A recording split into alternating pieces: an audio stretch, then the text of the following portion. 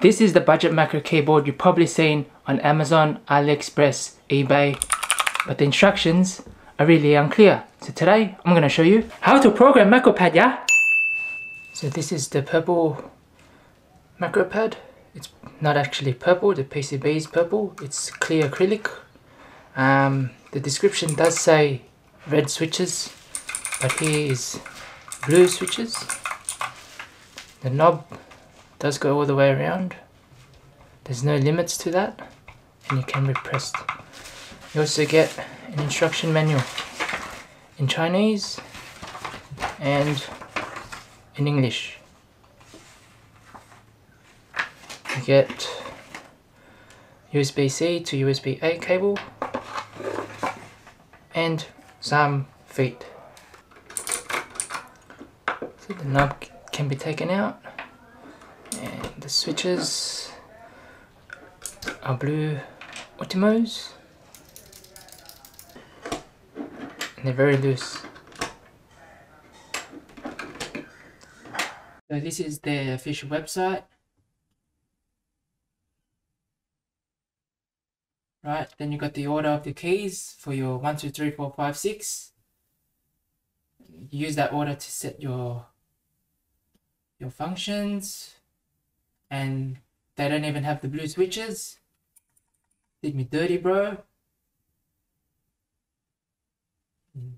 This showing Street Fighter.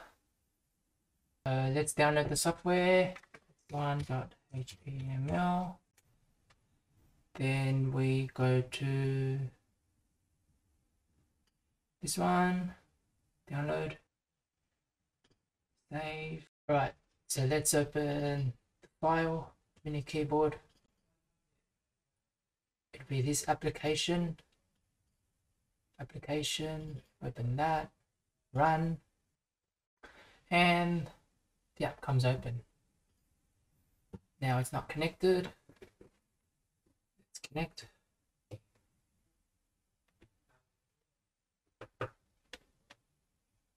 Still says not connected, but when I put the input, C,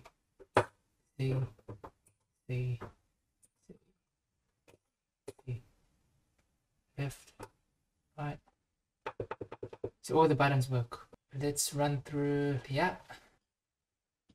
So your keys, Control Shift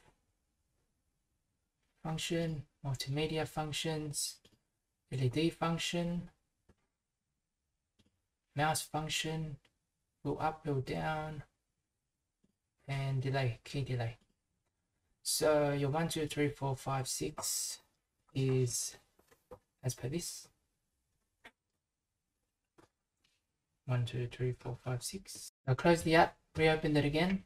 Now got connected. So we'll go key 1, and then we can go test, download. Key 2, we'll go Control C, download. Key 3, Control V, paste. Alright, so we'll go test, copy that, paste. Then for the key 1 is to the left, center is when you push, K1 right to the right. K1 multimedia, play pause, and there you go. If you have a more fancy keyboard, you can go into layers. And for this one, it doesn't have LED, doesn't work. So yeah, that's how you use the app. Enjoy.